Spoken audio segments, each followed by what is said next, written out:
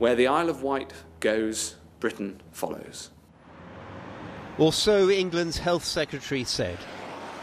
Their much vaunted NHS-built contact tracing app, trialled here on the Isle of Wight, was hailed critical by its NHS developers just 2 days ago. Now the operating model underpinning it has been abandoned after months in development. I will not recommend people to download the app until I'm confident that that's the right thing to do, because I'd be asking people to download the app and then to self-isolate if it tells you to. And that is a big thing to ask of people. Mit minimalem Aufwand, dafür aber mit maximalem Datenschutz. Germany, which launched its tracing app this week, did a similar U-turn, favouring a Google-Apple operating system. But it's not the model which the UK government first envisaged, giving the NHS a better insight into the spread of the virus. And an app launch, once billed for mid-May, could now be as late as the autumn, if at all. Well, the government said that this app was absolutely necessary. Now they're saying it's not necessarily at all. And looks like we're going to be waiting an eternity for it. Portsmouth in the distance, and here the Isle of Wight, where this app has been trialled. I've just downloaded it. Help the NHS stop the spread of coronavirus in the UK. The idea of the app is to record when smartphone users are close to each other. Using Bluetooth signals to gauge how near they are and for how long, the app will record an identifier for other phones it's been in contact with. Then if one user falls ill, data from their phone would be uploaded to a central server.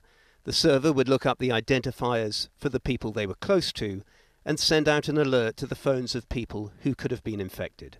Of the 80-odd thousand people that could download it, our figures indicate we've went over 53,000 people. So it's a pretty good return, actually. As in the Isle of Wight trial, matching occurs on a central government server.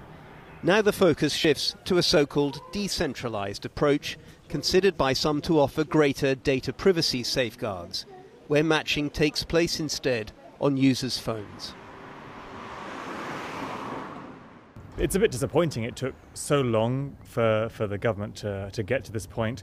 The UK got stuck. So the UK found it was trying to use workarounds and loopholes in Apple and Google's system as it stood to try and get phones to talk to each other. The depth of the technical problems behind the NHS app, long played down by its developers, were laid bare today. It's emerged that the app could at times pick up just 4% of other iPhones. Astonishingly, I've been told it was only recently that they discovered the full extent of this fundamental flaw. Italy is another country adopting the Apple-Google version. UK officials insist they've been running parallel tests on this now preferred decentralised system, but claim they've found flaws in its ability to measure distance accurately, which rules out a quick British launch. This is a global challenge. That what we've done in really rigorously testing both our own COVID-19 app and the Google Apple version is demonstrate that none of them are working sufficiently well enough to actually be reliable to determine whether any of us should self-isolate for 2 weeks. That's true across the world. The UK government says it's working with Google and Apple to address these challenges. But even if a technological solution is found, questions around the privacy of data and a regulatory framework will no doubt persist. As also why it took quite so long for this moment of reckoning for Whitehall's flagship app, once considered so central to its pandemic response, to come. Andy Davis reporting from the Isle of Wight, where we asked to speak to someone from the government, but for the 11th day in a row, no one was available. We also wanted to ask a question at the Downing Street press conference, but for the 7th time in a row, we were not granted that opportunity. Now, a short time ago, I spoke to the Conservative chair of the Science and Technology Committee, Greg Clark. I began by asking him why it's taken 3 months for the app to be up and running. Well, it's taken a long time to develop the technology and then to test it. And other countries have been doing the same. And actually, many of them have come up with the same results. But 3 months is an awful lot of time to waste, at this very crucial juncture, isn't it? Well, you say wasted. There's no country that's really cracked this. In Norway, for example, they've just withdrawn their app. In Singapore, which was one of the front runners, they found that the take-up was very low. So most countries have found that actually it's the human contact that is the most effective. The biggest problem is public confidence. Are you going to accept a message to isolate yourself for 2 weeks on the basis of a message that comes through an app?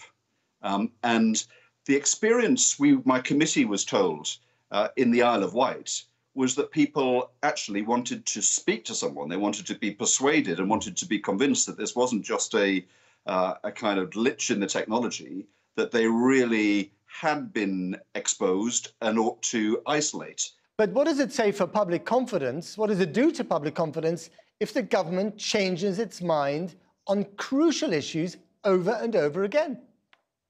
Well, on this, I think it is much better to change its mind. It's to say not to roll out nationally something which technically is problematic. I think actually for a government, any country, to have the confidence to say, right, we're not going to proceed if it's not working, actually is pretty standard in tech as it happens. Should we just forget about the app altogether?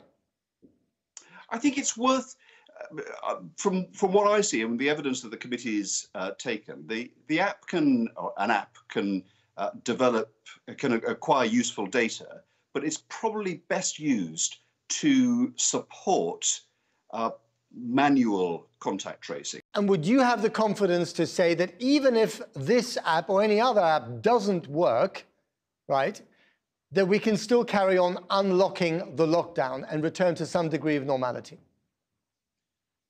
So the assessment as to how we unlock the lockdown, as it were, was never and should never have been solely dependent on the performance of an app, and I don't believe it should. But that was a large part of it. You know, Matt Hancock said this is a fundamental part of our strategy to ease the lockdown, and it's not worked. Well, I think with the benefit of hindsight, I think there was too much weight perhaps placed on a technological solution and perhaps insufficient on having a network of people that were doing the contact tracing. That's important. But so have been the other measures, and the requirement to release some of the lockdown has to come from the prevalence of the disease in the country. But what we're finding in this country, and actually around the world, including in the Asian countries that have done best, is that human contacts tracers seem to be empirically the most effective. Greg Clark, thank you very much indeed. Thanks very much, Matt. Latest figures from what Boris Johnson has called a world-beating NHS test and trace system also came out today. Our health and social care editor, Victoria MacDonald, has been taking a look at them. So, Victoria, is it world-beating? Not quite, John. The fact is we're told repeatedly that the app was the cherry on the cake, and that the human test and trace system was the cake itself. Well, I don't mean to be mean, but it is pretty half-baked at the moment. For a start, there are considerably more infections in the population than are entering the test and trace system. When you get into that test and trace system, we have found today that 90% of the contacts of those people who have been tested, who have themselves been contacted, well, then we just don't know what's happened to them. We've talked to a lot of local authorities, and they're saying they're not picking up all those numbers, so they're just disappearing into the ether. And let's not forget that we're still not getting the numbers of individuals tested. Tomorrow is the 100th day since the World Health Organization declared a pandemic, and other countries do seem to have got their systems up and working, and yet we are still struggling.